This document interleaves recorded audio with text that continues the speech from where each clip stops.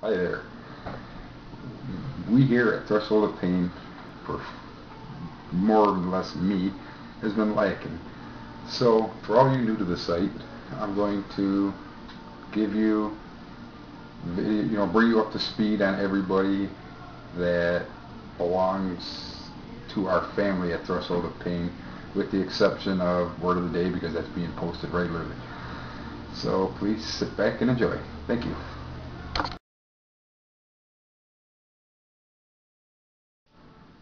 Hey there, this is the odds maker. Now football season's over, so you think the odds maker's going away? Now the odds maker also knows about baseball. Now we're going to do a little bit different this year for baseball. The odds maker's just going to pick his fantasy picks. I know we got the guy, the fantasy stud for that, but I shot him in the ass.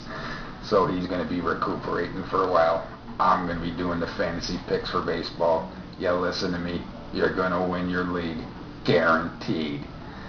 Now, I've been gone for a while because after the Pro Bowl, I had to go and look at the draft.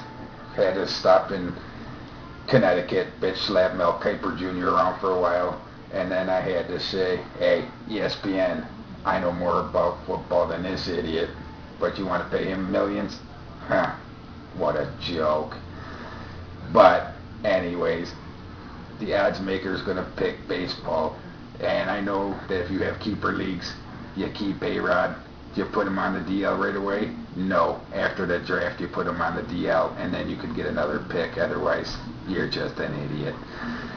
Now, I don't know a lot about the National League, because anybody that doesn't use a DH is just pathetic. You ever watch a batter bat? Yeah, it's like trying to watch a special ed kid eat with a fork. It just ain't happening. So, in conclusion, this has been the odds maker.